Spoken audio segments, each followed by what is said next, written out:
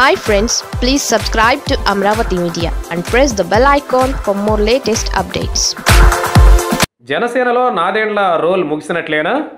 జనసేనలో పవన్ కళ్యాణ్కు అత్యంత సన్నిహితుడు ఎవరంటే టక్కున గుర్తొచ్చే పేరు నాదెండ్ల మనోహర్.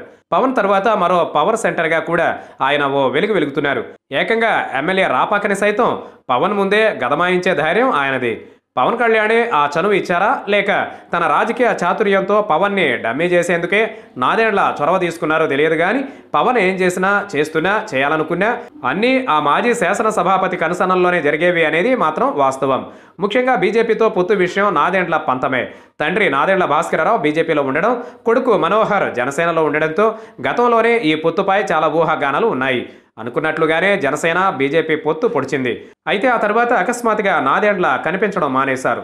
ఒకటి రెండు కార్యక్రమాలకు సమీక్షలకు పవన్ వెంటే ఉన్నారు కానీ కర్నూలు మీటింగ్లో కానీ రాజధాని రైతుల కష్టాలు వినేటప్పుడు కానీ ఆయన ఆచూకీ లేదు. ఇప్పటి వరకు ఏ ఒక్క కార్యక్రమంలోనూ పవన్ పక్కన మిస్ కాకుండా కనిపించిన మనోహర్ వరుసగా 2 కీలక పర్యటనలో కనిపించకపోయేసరికి జన సైనికుల్లోనే అనుమానాలు తలెత్తాయి. ఆయన ఎక్కడికి వెళ్లారా అని వెతుక్కుంటున్నారు.